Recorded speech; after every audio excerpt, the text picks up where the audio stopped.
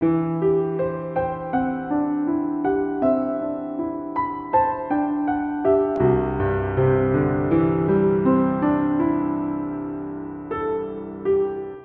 honor today a man whom probably few of our students have ever met, but whose presence has loomed over all their and our lives. He was a good lawyer, a great politician, a thinker, a debater, a great speaker, a leader of Singapore, and an influential player on the global political scene.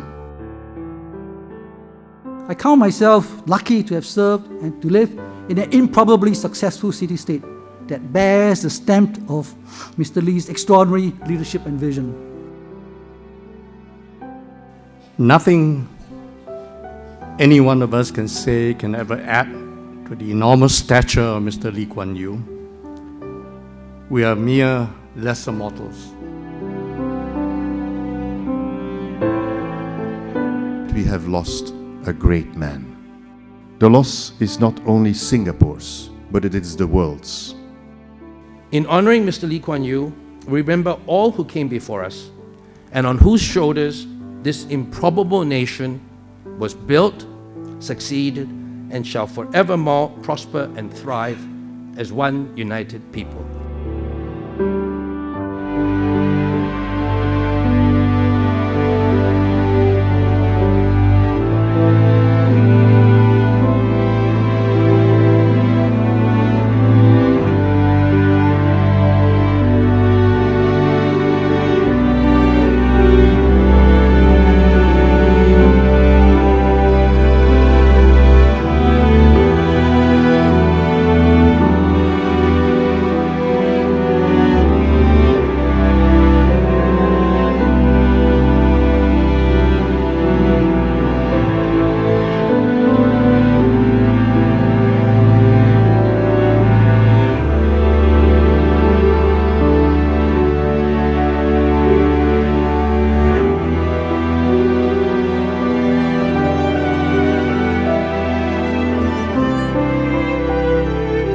I was very touched and very impressed by the spontaneous outpouring of grief and the commitment with which Singapore citizens and others have shown their respect and sympathy for Mr. Lee Kuan Yew, as illustrated by the very long queues of people who were willing to wait long hours to pay their respect to Mr. Lee Kuan Yew lying in state.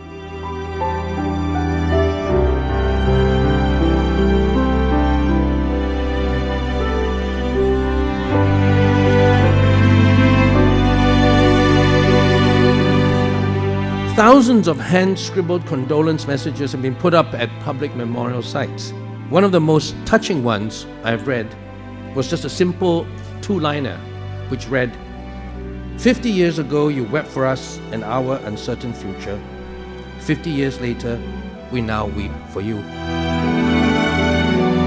I'd like to close with a few words from an ordinary citizen who wrote, and I quote, "A death of a life so well lived holds up a mirror into our own. It asks the hard questions. How will I live? What will my life stand for? What is my legacy?